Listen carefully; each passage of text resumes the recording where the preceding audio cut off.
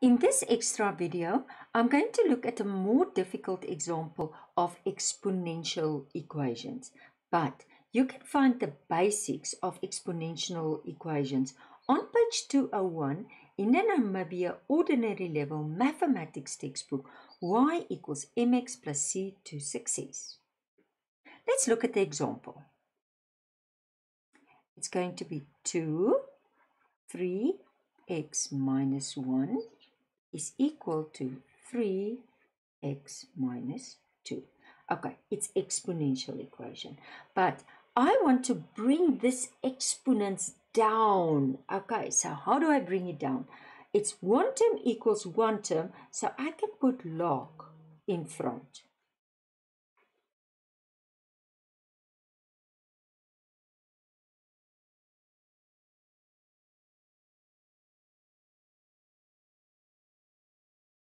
Now I'm going to use the rules of logs. Now the first one I'm going to use is the power law. And the power law brings it down. So I'm going to have 3x minus 1 in front, log 2 equals x minus 2 log 3. Okay, now if this bracket was standing after the log, you cannot multiply it in. But if it's standing in front of the log, you can go and say 3x times log 2 minus 1 times log 2. So I'm ending up with 3x log 2 minus log 2 equals x log 3 minus 2 log 3. Okay, now it's separated. Now I'm going to look for my like terms. I'm looking for the terms with an x. I bring it to one side. And all the terms without an x, I'm taking to the other side. So basically, I'm getting 3x log 2 minus x log 3 is equal, if this goes over, it's positive, minus 2 log 3. I'm doing a little bit of more steps just so that you explain and recall the rules. Okay, now I take x out because I want to make it actually also one term, a common factor. So take x out. If you take x out, you end up with 3 log 2 minus log 3 equals. Now, I'm going to use the same power law to take that 2 up again. And again, I'm doing a little bit long. You could have done it already in the previous step. Okay.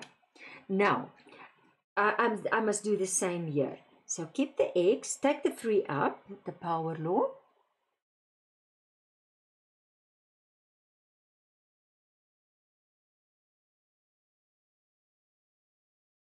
And I'm going to simplify this one already. Now, 3 times 3 is 9. Now, if you see that subtraction, it's the quotient law. Can you remember? It goes into division. So it's 2 over 3 times 3 is 9. And now I must do the same here. So I'm going to have log. Now, 2 times 2 times 2 is 8. And it's over 3. It's the quotient law. Okay, and that is equal to log 2 over 9. Now I must move up a little bit. Now, all that I do, I want x alone. So if I want x alone, I divide by log 8 over 3, divide by log 8 over 3. So I will end up with x. And now first, it's log 2 over 9, divide log 8 over 3. Okay, and now I take my calculator. Because it's base 10, it's easy to do it on a normal calculator. So I just press log.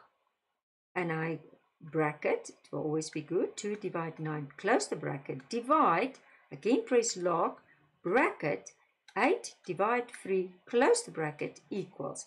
And I'm getting that therefore x equals negative 1.5334752. You don't have to write all out. You can directly go say, I would rather write the therefore as soon as you go into the three significant figures. Negative in the Namibian syllabus on exam level, we will go to three significant. 1.53. And that will be your final answer. And that's how you do a sum like that. In the AS level, we will, in another chapter, it will be chapter 9, logarithmic and exponential functions. I will do a few more examples of this, but it will still be in the months to come that I will produce the videos and load it.